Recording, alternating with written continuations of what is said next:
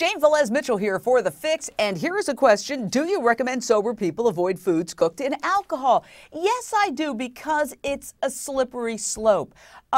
Alcohol hypothetically gets cooked out according to somebody, but what if it's not cooked so much? What if they do it rare? Not that I would ever eat meat, I'm a vegan, but what if it's just not really thoroughly cooked?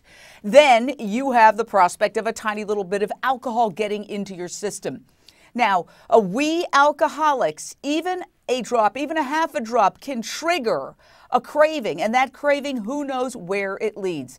I, for one, am very careful because I am a real alcoholic. I don't use mouthwash that has any alcohol in it.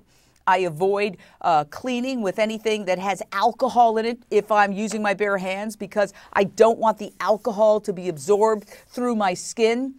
I certainly don't do anything like so-called non-alcoholic beer or alcohol, which, is something that I think people have tried, but I think that's not the way to go to maintain your sobriety.